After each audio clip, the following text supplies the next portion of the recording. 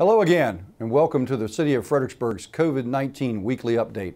I'm Fire Chief Mike Jones. Let's start off with some good news.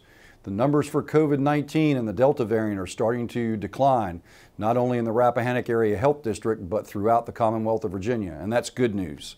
Numbers are dropping in almost all categories. The number of people in the hospital that are sick with COVID has dropped from 70 to down around 50. The number of deaths has dropped also per week, and that's a good sign. The number of active cases is also dropping. So all those numbers are going in a downward spiral, and that's a trend that's across the entire Commonwealth as well, as all the health districts are either seeing declining numbers or have plateaued at a certain number. So that's a good point. The latest information from the Commonwealth of Virginia is that we are at about 6.3% for a 7-day positivity. The health district is a little bit higher than that. We're still around 10%, but we're getting better as we've dropped from 13% down to 10% over the last couple of weeks. So everything is in a positive mode as far as declining numbers.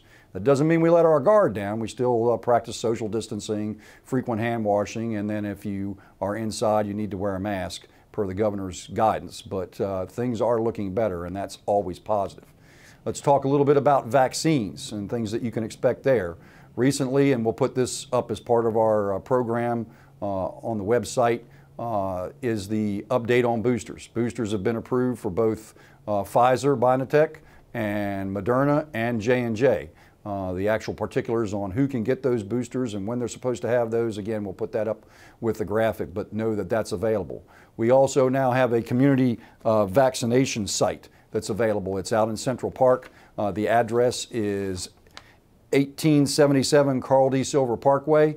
It's over near or behind the Krispy Kreme, if you're familiar with Central Park, in the area of the old Home Gallery. And that's open Monday through Saturday from 10 a.m. to 7:30 p.m. It's always good to have a appointment to go there and call ahead of time, but they do accept walk-ins, and they're offering the J&J, the Moderna, and the Pfizer vaccine, first, second, and third doses.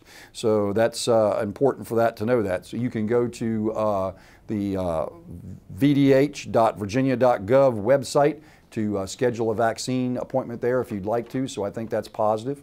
If you need testing, again, there's community testing available for COVID-19. That's every Thursday at the Bragg Hill Family Life Clinic, located at 400 Bragg Hill Drive in the city of Fredericksburg, up on top of Fall Hill.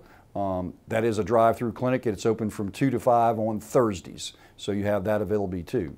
So with declining numbers and increased areas to get vaccinations and ability to get testing, there's no reason that if you feel sick or you have a problem, you can't get a COVID-19 test either at the drive-through clinic or at any of the local pharmacies. There is a way to get the vaccines and get the boosters now locally. That area at Carl D. Silver Parkway, that is for the entire region, not just the city of Fredericksburg. So if you're in the Rappahannock Area Health District, you can use that site right there.